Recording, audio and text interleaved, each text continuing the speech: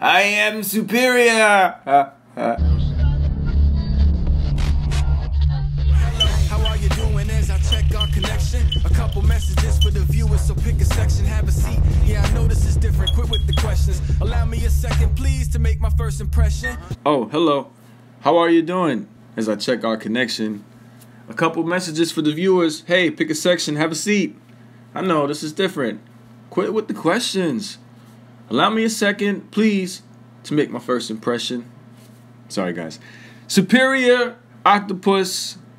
I love this design for Spider-Man. One of my favorites. It's relatively new. Came out maybe 2 years ago. Maybe a little sooner or later. Give or take. I'm not sure, but the design is incredible.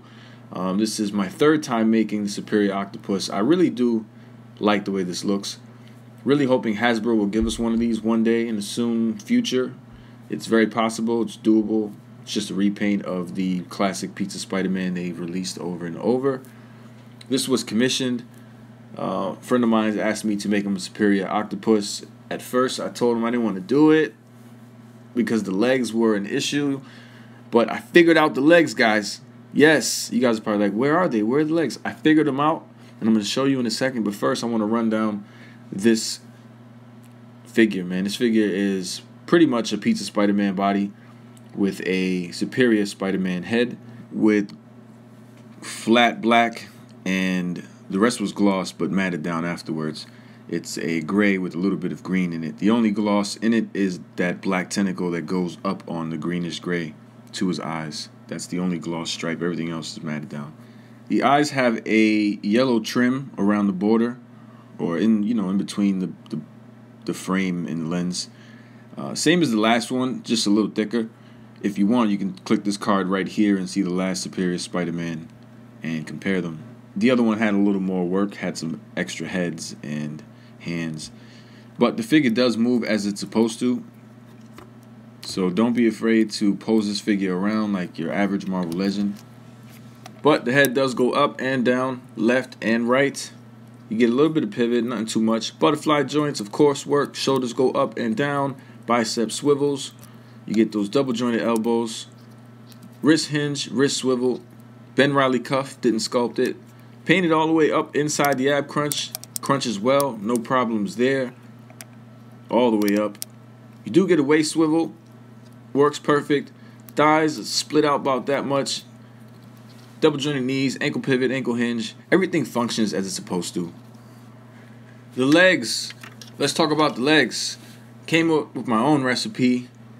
Again, I decided to not use the USB wires this time because those metallic bendy cables are pretty heavy and they hold the figure down and they make him really top heavy. These do also. These are just some bendy wire, some bendy tentacles I got on eBay for $20. It came in a set of 10, so I have 6 more. Some of them have open claws, some of them have closed claws. They are pretty cool. They came black. I had to paint them silver.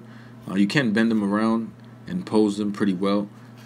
They do make the figure, again, a bit top heavy, but not as heavy as he would be if you had those metallic USB cables. I personally like these a lot because they're not as thick as Dr. Octopus's tentacles, but they're a lot longer and they have a lot more playability to them. So you can do a lot. The problem here is, again, they're top heavy, so I tend to bend his ankles forward to lean him back a bit just to be able to carry the extra weight. But he can carry the weight. The tentacles don't have to touch the ground. In this pose, he is. One of the legs are on the ground, but they don't have to be. And I'll show you that later. But these were, you know what?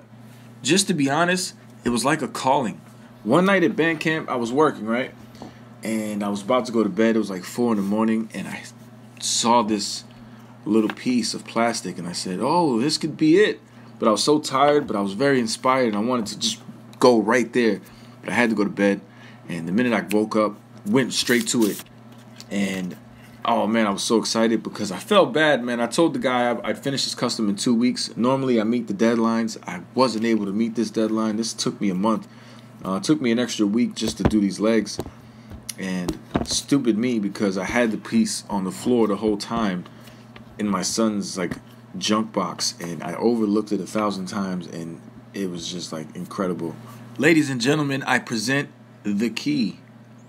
I found this piece of gold lying around, and I thought to myself, could this be it? I mean, I drilled those holes and I cut it up. It didn't look like this.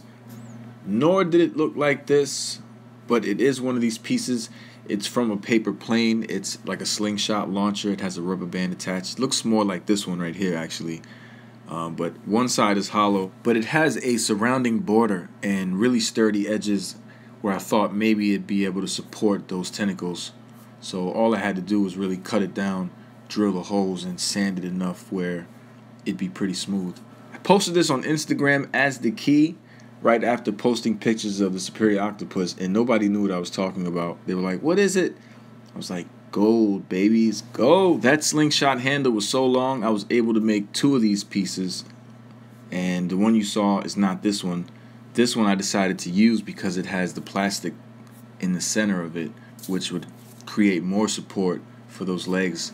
The top set would be separated from the bottom set, so they wouldn't be able to rub and bend out of shape. All I needed to do was just glue them and sculpt them, and then find something to connect to the peg hole in the back of the figure. So I did what any man would do, got some sculpt, and I took the 2099 back piece. It's one of the only things that fits snug into a Pizza Spider-Man peg hole, and I cut that up, glued in the tentacles to the side of the plastic. When that dried, I used the sculpt to fill in the hollow inside of that plastic piece, and then just pressed in the peg. Waited for that to dry up a little bit, added a little more sculpt around it just to make sure everything was connected. But the issue is these claws are not articulated. They are really soft. You can pretty much squeeze them if you wanted to. They look good. They're not sharp. They're really soft. They're smooth, actually. Can't complain much though, because Dr. Octopus's tentacles, his claws, are not articulated either. So if you get mad at me, get mad at them. Get mad at yourself for wanting too much, man. You want your cake and eat it too. That's a dumb phrase, because I want the cake and eat it too. Anyway, I'm getting lost. Look, guys.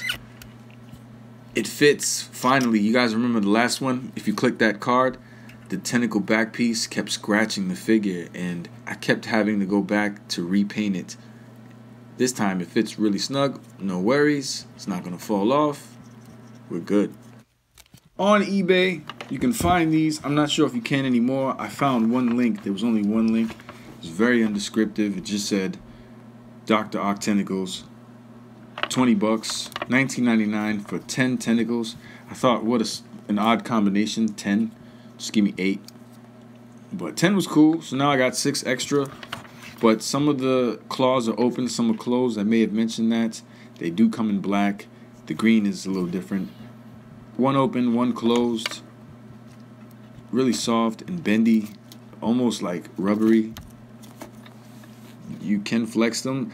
I wouldn't waste your time in trying to reposition them, because they are sculpted in a specific way, so they're just going to bend back to the way they naturally want to go. You can see the difference here. Not a problem. I think it's pretty cool though that they have one open, one closed. Now these things are really thick.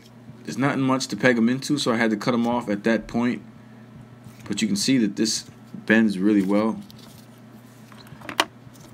The metal in there is pretty strong, so I think it's pretty durable. But I don't know, I've only had them for a short time, and this is my first time using them. Who is Superior Octopus? Here's a quick rundown. Peter Parker, Spider-Man, the one we all love, got into a fight with this guy, Dr. Otto Octavius, aka Dr. Octopus. Hey guys, keep it. After defeating Spider-Man, he somehow got his brain into Spider-Man's body and became the Superior Spider-Man. Sorry, but I don't have his head anymore. Then later down the line, he became the Superior Octopus. And there you have it. Spider-Man, Dr. Octopus, Superior Octopus. You can see the difference in the legs between the two. I don't know why Dr. Octopus's legs are pointed up that way. They come out the box in that position. From what I know, you can heat them up and reposition them, but it's just odd. Overall, it's pretty cool. Nothing to complain about too much. I do like the superior tentacles a lot more though, but it's not that big of a deal. I guess perhaps you can use Dr. Octopus's tentacles if you like. That could work. I just think they're a little too thick.